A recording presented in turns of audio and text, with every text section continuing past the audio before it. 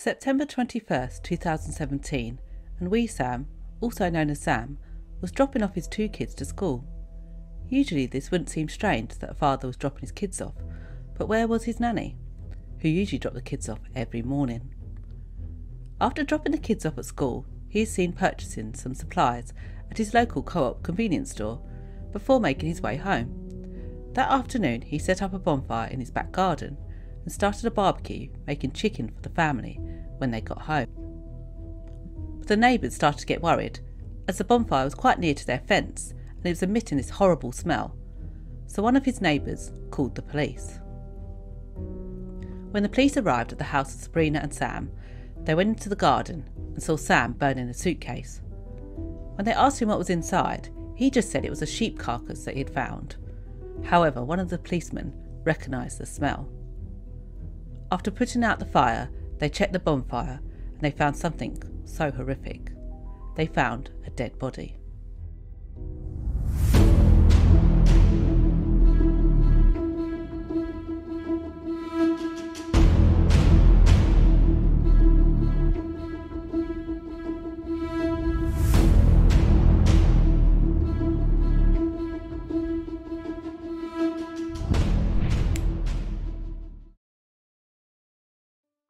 Hi, my name's Sara Jade and welcome to my channel where we talk about true crime, unsolved cases, solved cases and more. Now let's get into this week's case. Sabrina was born in 1983 in Algeria and grew up with her mum in Paris. There's not much known about her childhood, but at the age of 18 she got a summer job at a sweet stall at the local fair. While working the stall one day, she met Sam. They hit it off straight away, and this is where their on and off relationship started. That would span over 17 years. Throughout those years they would break up and get back together, and during that time Sabrina would see other men, and one of these times resulted in her son. When Sabrina was 26 years old, her and Sam moved to London. Sabrina worked as a nanny, a makeup artist and wannabe fashion designer, while Sam worked in a French bank. Soon Sabrina started working for a telecommunications multi-level marketing company, selling their services. One day in 2011, while Sabrina was at NatWest Bank talking to a manager, she was introduced to Mark Walton. Mark was a bit of a celebrity. He'd been a founding member of the boy band Boyzone and also set up his own band Blue, while working for other stars such as Lady Gaga and Jennifer Lopez. Mark was immediately smitten by Sabrina and it was love at first sight. They agreed to meet up again, which Mark thought was a date, but it turned out to be a network marketing meeting. Still not deterred, Mark signed up to help Sabrina, and soon their relationship turned romantic. They started to talk on the phone every day and see each other every night, and soon they moved into an apartment where Mark was paying the rent. It wasn't long before Mark saw the other side of Sabrina. She used to have these violent mood swings, and she used to lash out at him at anything. Obviously, mood swings that used to give me a bit of a scare, but nothing to the level of what I've heard. She would get violent at any little thing, and even punched him once for snoring too loud. They were paying for nannies to look after her son. However, she was convinced that they were all sleeping with Mark. She would put cameras all around the house to watch them, convincing herself there was something going on. After 14 months together, Sabrina fell pregnant. Although their relationship was quite rocky, Mark was very happy. A few months into her pregnancy, Sabrina had to go back to France to look after her sick mum. When she was over there, she rang Mark and said, "I've had a miscarriage," and just hung up the phone. He was obviously very distraught, but later found out that it wasn't true, and she went on to have her son. However, no one knows who the father was. Sabrina and Mark stayed together for about 2 years, when eventually Sabrina left Mark just 2 days before he moved to LA. He continued to pay her rent and send her thousands of pounds and asked her to take a paternity test. However, she never got back to him, and after hearing nothing from her, he decided to cut off all financial supports. This infuriated Sabrina, and she used to phone up all his clients and make up all these horrible stories about him. She would phone the police around 30 times, accusing him of assault, attacking his animals, and all these different stories when none of them were true. After a while, Sabrina rekindled her relationship with Sam, and soon forgot about Mark. They were living in the £900,000 house that she had got with Mark, and she was trying to break into the fashion industry. She was going to all the London and Paris fashion shows and trying to get a charity to set up a show for her in London. They were living in Southfield, London at the time, and the community was very close.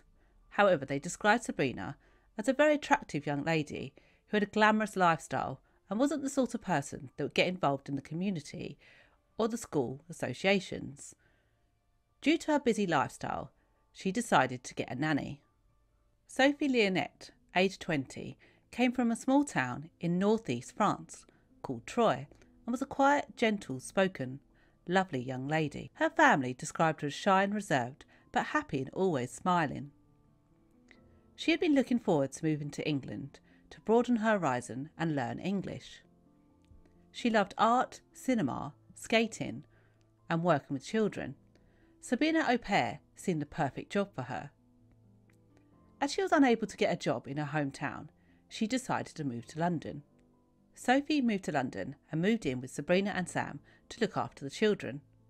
Sophie wasn't the type of girl to go out clubbing or go and see her friends, and her job was her life.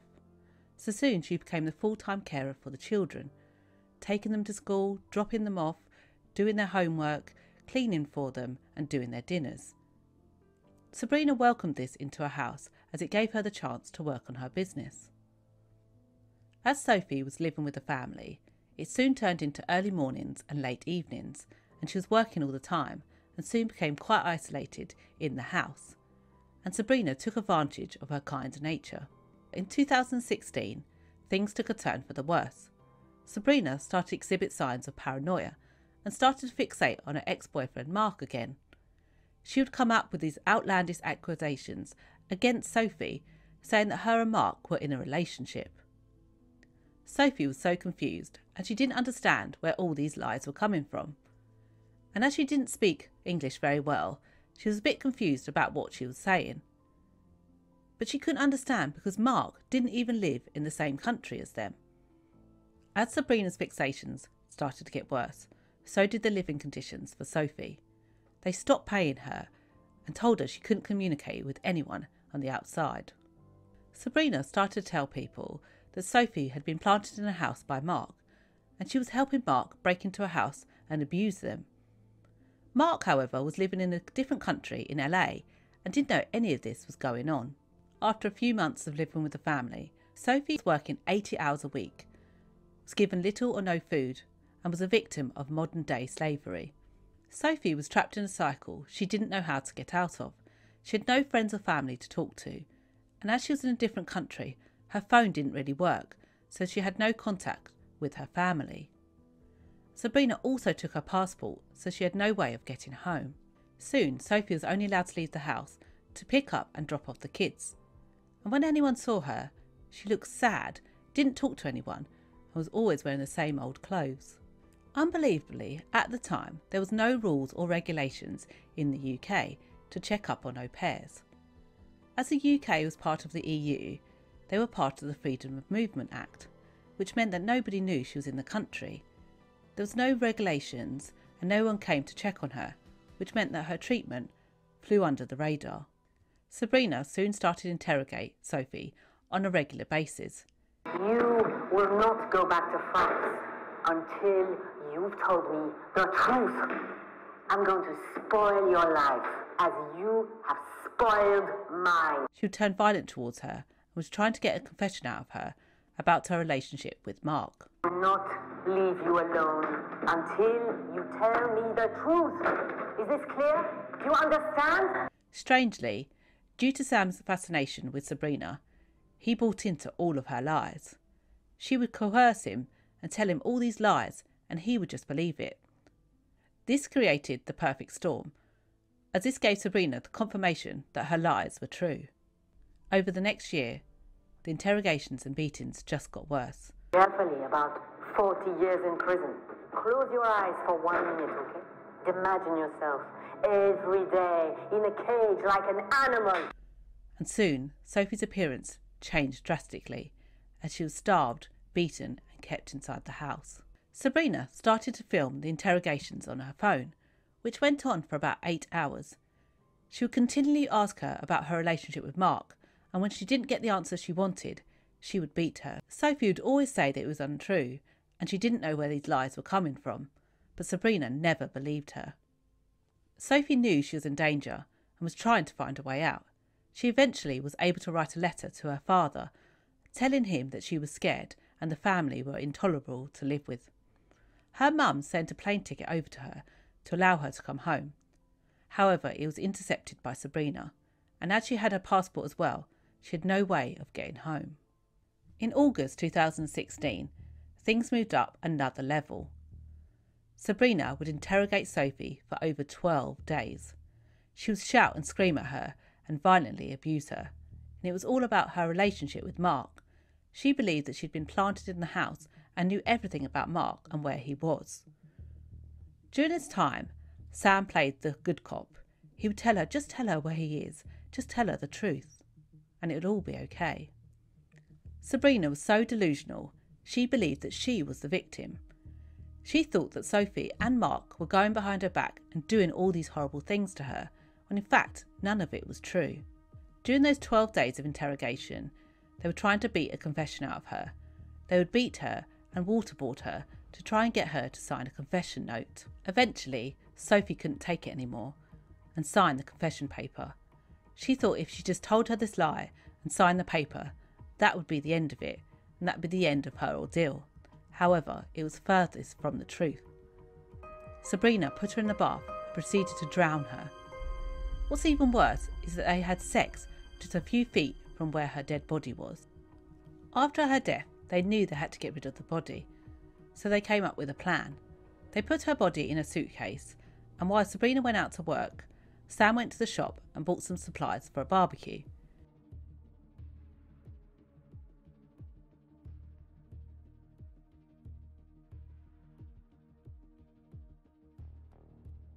He then came back, set up a bonfire and started to burn her body on the bonfire.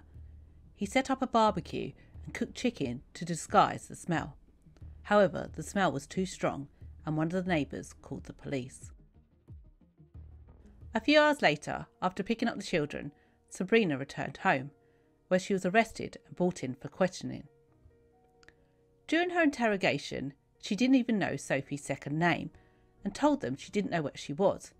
She said that she had left a couple of days ago and didn't know where she was. However, all her stuff was found hidden in their shed. Although Sophie's body was burnt, they were able to see signs of torture. They found 5 cracked ribs and a broken breastbone. They also found a letter in her bedroom saying, "Why me? I need help to stop them." At first, Sam took all the blame, and Sabrina was happy to pin it all on him. However, he soon changed his mind and told them the whole truth. They also found the interrogation footage on Sabrina's phone. She had actually kept the footage as she believed showing this to the police would prove that Sophie had done something wrong. They were both found guilty of murder and received a minimum of 30 years. Sam tried to appeal his sentence, but was unsuccessful. They also both tried to appeal the minimum sentences, but again were unsuccessful. It also turned out that Sabrina's lifestyle was all a lie.